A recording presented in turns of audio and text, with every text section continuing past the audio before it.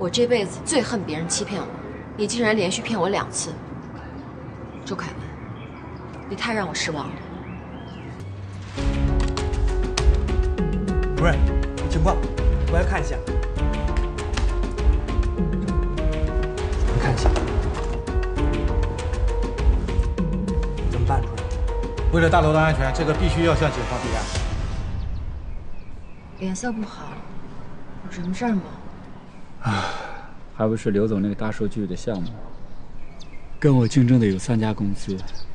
据我所得到的消息，我们立竿见影，好像胜算不大。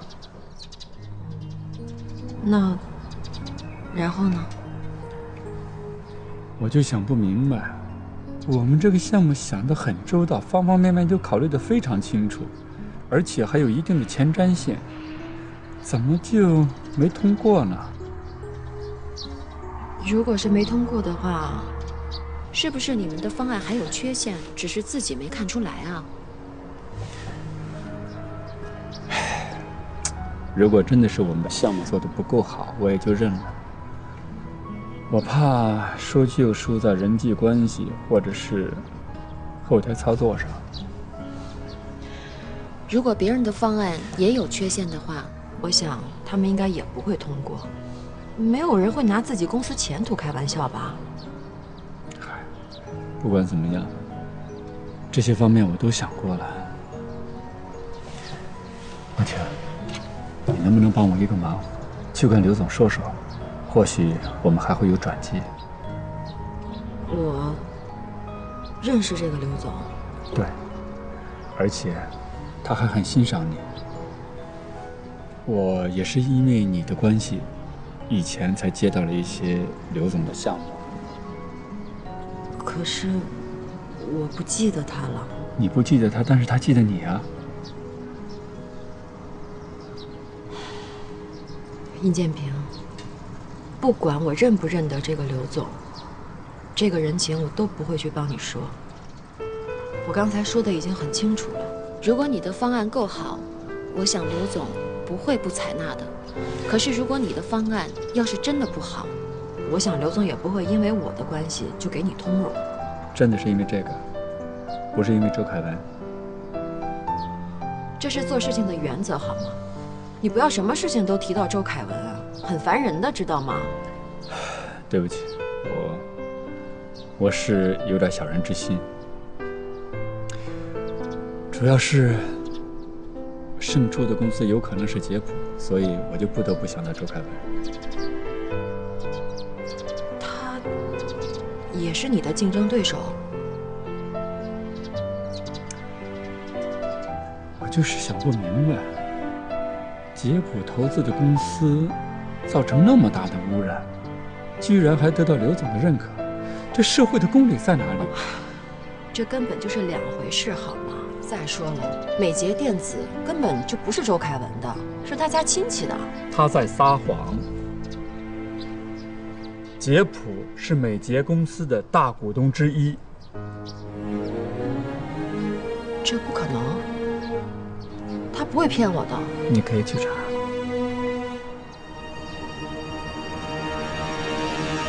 请问，你们找我来是什么事啊？上个星期五晚上9点多，在你们出版社地下停车场，你是不是被劫持过？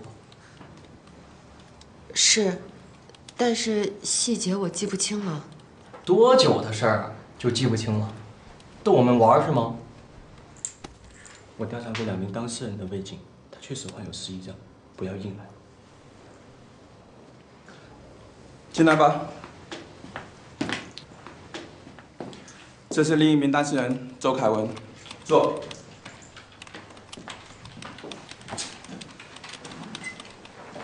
这是当天晚上监控录像拍下来的画面，你们认不认识这个对你们行凶的人？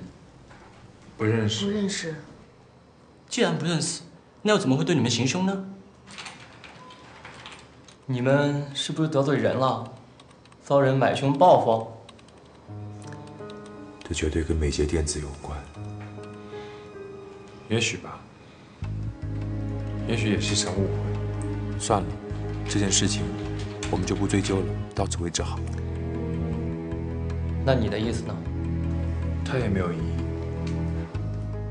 让他自己说话。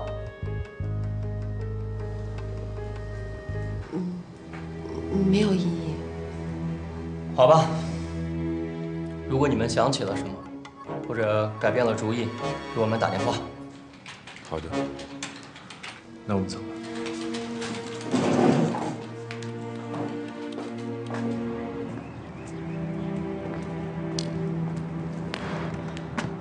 为什么不追究了？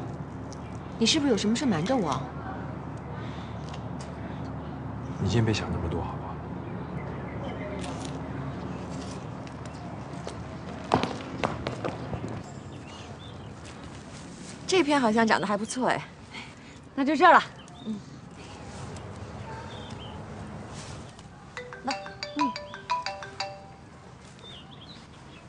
喂，你好。抓到了。好，我马上就过去。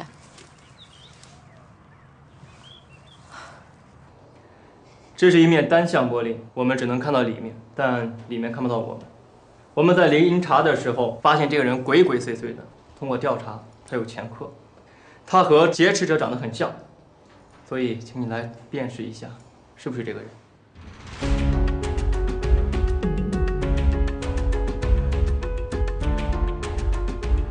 我确定，他就是那天要对我行凶的人。好。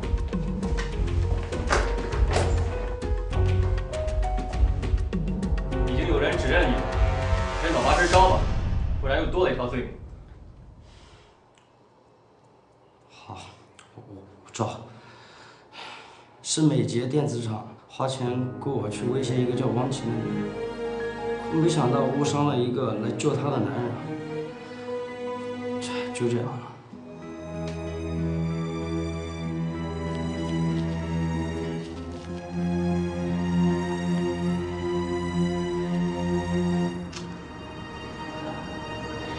你怎么来了？林梦云是你母亲对吗？是。为什么要骗我？美捷电子是你妈妈投资的工厂，为什么要骗我说是你亲戚投资的？对不起，我怕你生气，所以，你也知道劫持我的人是美捷电子派来的，对吗？是。我这辈子最恨别人欺骗我，你竟然连续骗我2次。周凯文，你太让我失望了。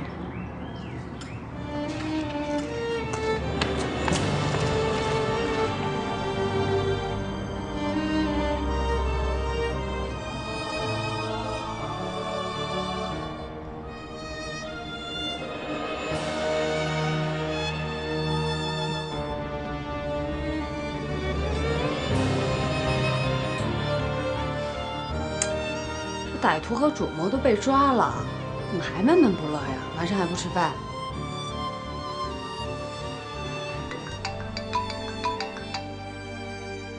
谁的呀？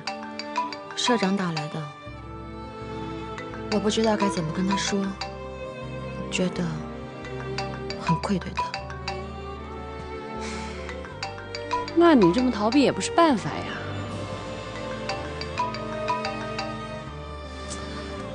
万一是好事呢？喂，社长，我是汪琴。哦，好，谢谢社长，我明天会准时上班的。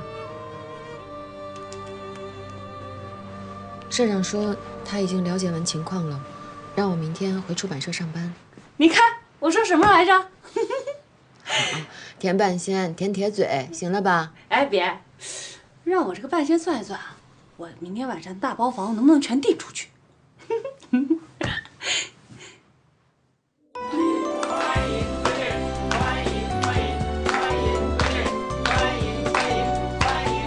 谢谢。大家都到会议室开会吧，啊。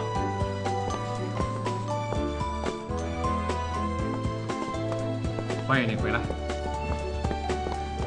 谢谢。现今社会啊，大部分家长都忙于工作，对对孩子呢，这个疏于照顾的情况是日益严重。孩子们呢失去了童年的许多快乐。因此啊，我策划了一个专栏，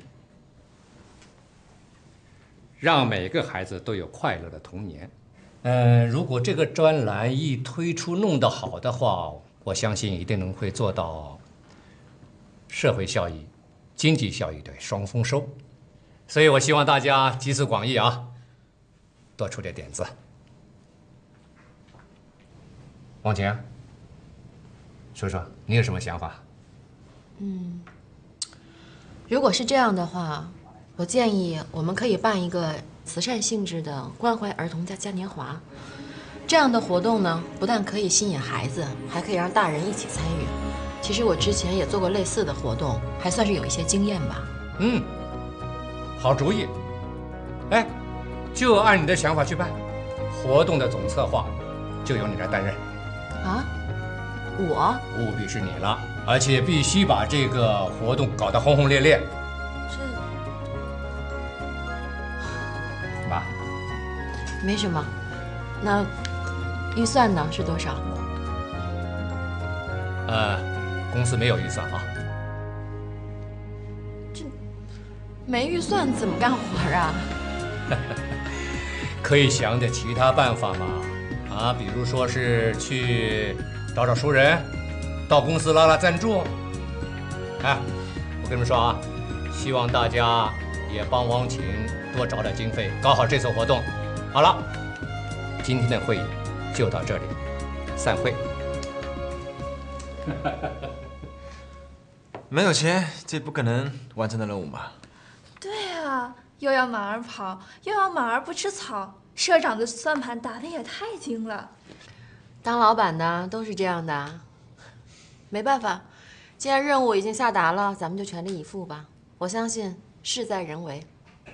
哎，对，这个活动对社会有非常大的正面意义，想全力赞助。是的，我们认为一个苍白没有色彩的童年会让孩子的一生留下很大的遗憾。好，那我们等您回复。好的，谢谢啊。赞助商找的怎么样啊？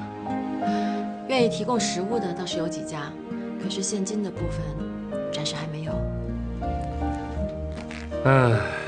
越有钱越舍不得钱拿出来啊！我看这样吧，还是找熟人下手，也许这样机会会多一点吧。也只能这样了。